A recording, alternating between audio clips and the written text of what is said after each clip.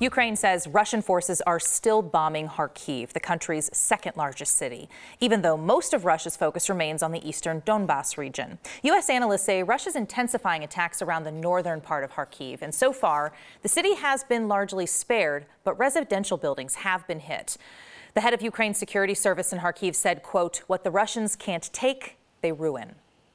Russia's invasion of Ukraine has targeted homes, schools, even museums. When the bombs hit, one museum did everything it could to save the artwork inside. Ivankiv, it's about an hour from Ukraine's capital, was the hometown of one of Ukraine's most famous artists. Maria Primanchiko's work is considered a symbol of the country's unwavering spirit. During an attack, people rushed into the collapsing museum and saved all 14 of her paintings inside. The curator says she is certain Russian forces target that art on purpose.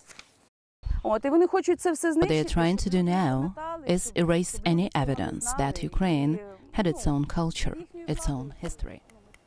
Many statues across Ukraine are wrapped up against possible attacks. As of last week, at least 12 Ukrainian museums, 15 monuments, and 7 libraries have been damaged. The Denver Zoo says it's going to be sending donations to 3 zoos in Ukraine. The zoo says it sent $50,000 so far from nearly 900 donations.